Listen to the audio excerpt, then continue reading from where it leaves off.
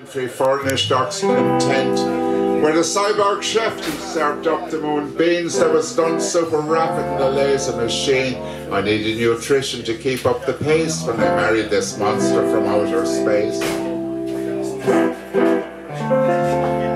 We'd walk out tentacle in hand, you could sense the earthlings they didn't understand. They go nudge nudge, we got off a bus saying, "'Tis extraterrestrials, not like us."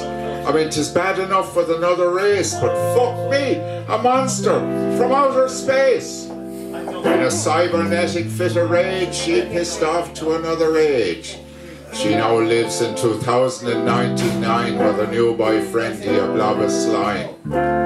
Every time I see a translucent face, I think of that monster from outer space.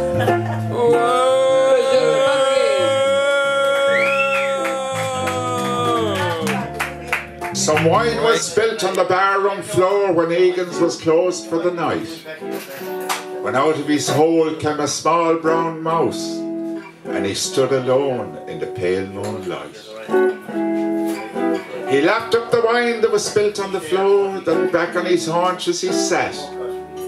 And all night long you could hear him roar, "Bring on the fucking cat."